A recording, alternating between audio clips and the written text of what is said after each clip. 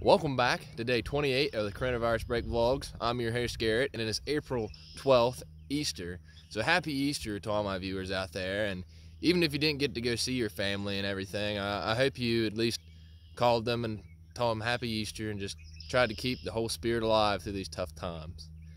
And today we had a nice family dinner, and we had a Easter mid-afternoon, about 1 o'clock. We had a ham and some potatoes. It was a really good meal.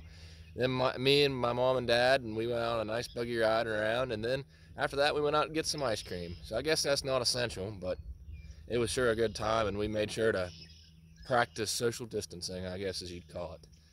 And this hat, the reason I'm wearing this hat, or the story behind this hat, is it is one of my favorite hats because I got it on a TSA trip actually to Atlanta. And it is one of the most comfortable hats I have, and it's been pretty worn down because I wear it all the time, so it's usually my go-to hat.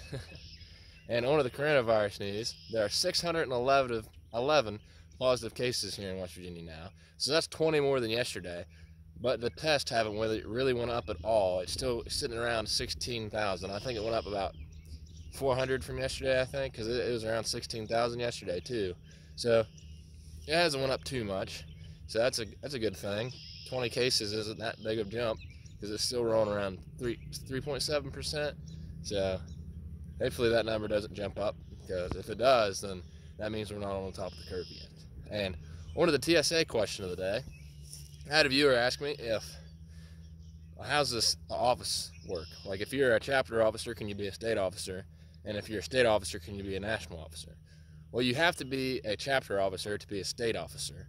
But if you are a state officer, you can't be a national officer. So this is kind of weird how that works, but if you think about it, you have a lot to do in state office, and you have a lot more to do in national office.